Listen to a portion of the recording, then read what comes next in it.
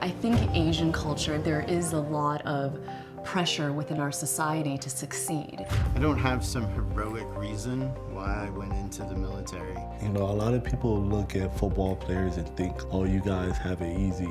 I've played for the Seattle Seahawks, I've played for the Washington Redskins and the Tennessee Titans. And I went from that to being a cancer patient.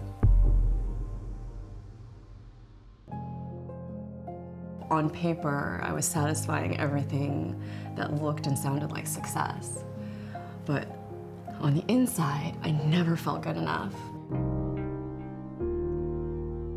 It was at that moment I knew I needed to choose, and I chose life. I make the decision to get clean and to stay clean. I wanted to try to live in another country that I never even imagined living before. Traveling allows you to see your own sort of insecurities. You have to find beauty in all things if you want to survive. So many things are doable. We just don't do them. I just don't take anything for granted anymore. If we can have the courage to talk about the moments that scared us, the moments that changed our life, we might be able to start to be all right with it.